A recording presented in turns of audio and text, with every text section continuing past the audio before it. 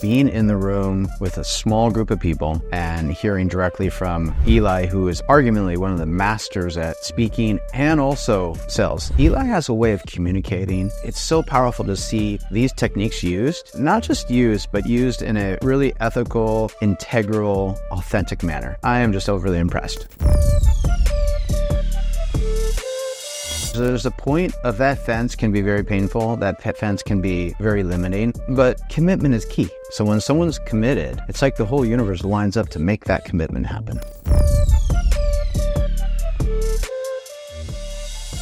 I would say at least you have to times it by 10x. It's not so much the cost, it's what it's going to cause you to do. When you're around people that are movers and shakers, the top 1%, they're all looking for something that's going to give them that edge. If you can just pay someone who is so precise and so knowledgeable in the things at work, then you want to get here. And so whatever that is, you want to make the investment, you want to do it for yourselves and just get off that fence.